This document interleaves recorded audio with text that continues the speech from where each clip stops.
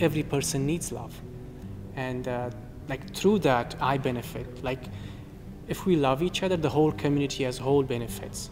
So it's like something good for everyone. It's not like selfish, but meanwhile it's kind of selfish, you know, because in some way you do it for yourself. Why you help that person? Do you know him? No. Why? Because I feel good. And it's a good, like if somebody's selfish like this way, I would say like it's very nice. That's a lovely selfishness.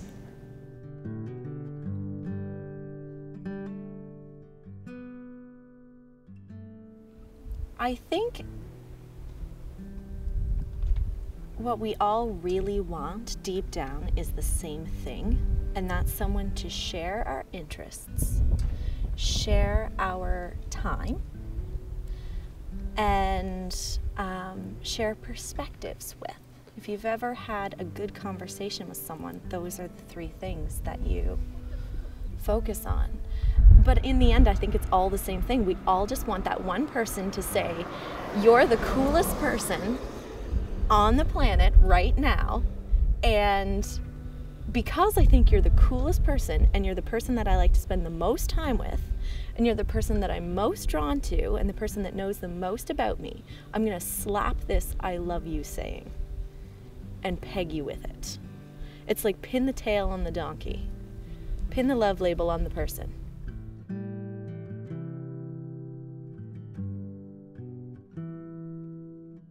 If I speak in the tongues of mortals and of angels, but do not have love, I'm a noisy gong or a clanging cymbal. And if I have prophetic powers and understand all mysteries and all knowledge, and if I have all faith so as to remove mountains, but do not have love, I am nothing. If I give away all my possessions, and if I hand over my body so that I may boast, but do not have love, I gain nothing. Love is patient, love is kind, love is not envious or boastful or arrogant or rude. It does not insist on its own way. It's not irritable or resentful. It doesn't rejoice in wrongdoing, but rejoices in the truth. It bears all things, believes all things, hopes all things, endures all things. Love never ends. But as for prophecies, they will come to an end. As for tongues, they will cease. As for knowledge, it will come to an end. For we only know in part, and we prophesy only in part. But when the complete comes, the partial will come to an end. When I was a child, I spoke like a child. I thought like a child. I reasoned like a child. When I became an adult, I put an end to childish ways. For now, we see in a mirror dimly, but then we will see face to face. Now, I know only in part. Then I will know fully, even as I have been fully known. And now, faith, hope, and love abide, these three, and the greatest of these is love. There it is.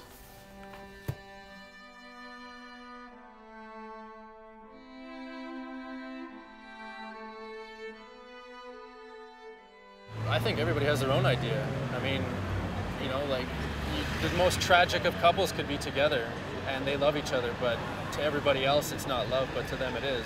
You create your own idea of it, I would assume. That's what I have done. It seems to work.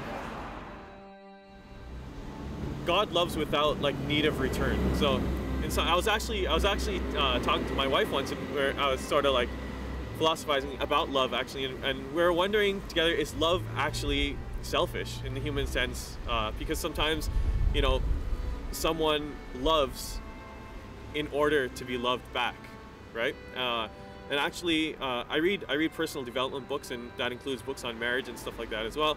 And sometimes, like, the idea in the book is that, you know, if you want your marriage to be well, you know, you have to, like, act in love, or you have to make the choice to love, or you have to do X, Y, Z in order for X, Y, Z back, right?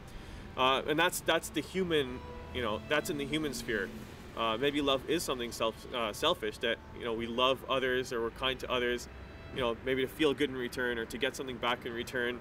But as, you know, whereas for God, He loves, you know, without condition, without need, without asking anything in return. It's God. God's love is absolute.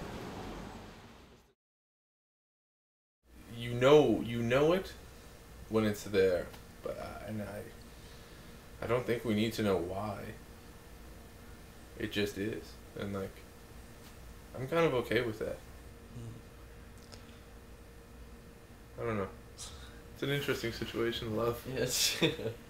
It's just this intensity of emotion that, I mean, you can't really you can't really explain where it comes from, or what it is, but